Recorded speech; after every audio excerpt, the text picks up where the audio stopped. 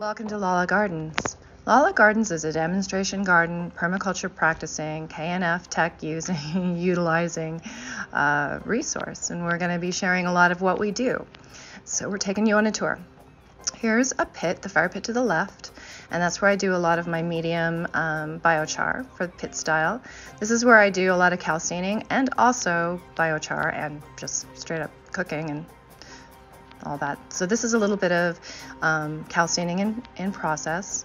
Now you're going to be learning about that in our alchemy class, so make sure that you're tuning in. Here, I'll look at the pit again. We're going to head on over to the area where I have my worms, so my vermiculture. This tank, we're actually fermenting urine, so we're going to be doing some side-by-sides and looking at that as a resource. This is the JLF, Jadon Liquid Fertilizer, from last year. We've already distributed most of it, but this is set aside for a little bit of side-by-sides and further testing. But see that biofilm on top? We'll be learning about that at a bokashi class, so make sure you're following me on IG at Lala Grows and YouTube channel Lala Gardens. So we're doing a deep mulch system here with the goats. I've got animal inputs and creating soil.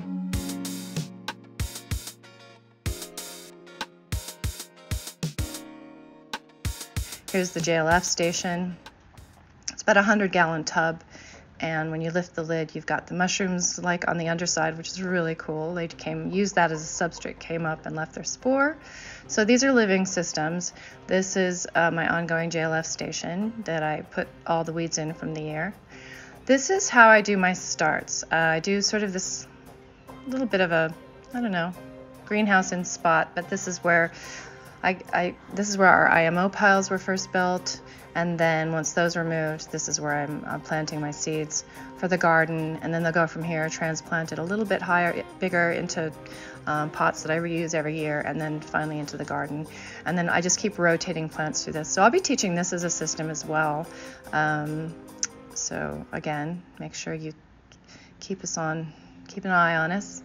Over here's where the pond is going to go, and this is where I did my pit method biochar, which again I will teach. I think during the alchemy class you'll get my soil recipe. There's rice char and hemp char and sunflower char all together in there, and then you separate out the things that aren't quite finished and you can add them again. This is going to be a glamping area, so it's we're going to be doing a lot of building, but that's a wood generated hot tub right there. It gets up to about 120 degrees in about 5 hours. It's awesome, using very little wood. That's a structure we'll be working on for a bee therapy house or some kind of therapy house. These are all modified hugel.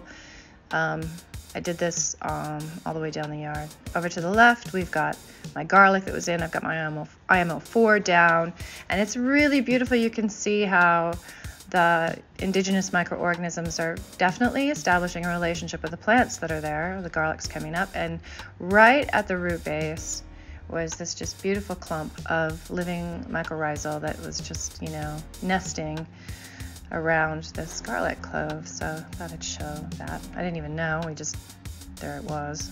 Cool. So put it back, tamp it down, move on.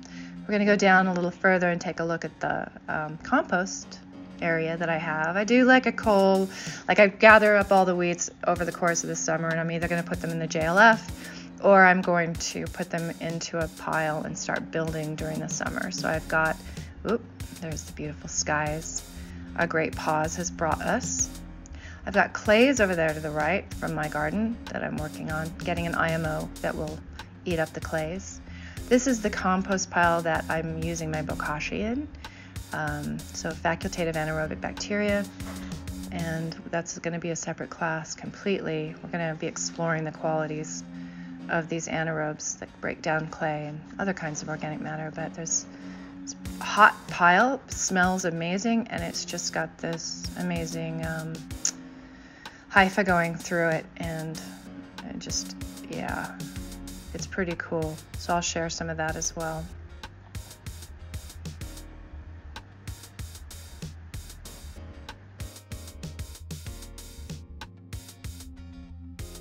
And I wanted to share some of my bud. Yes, this is what I grow.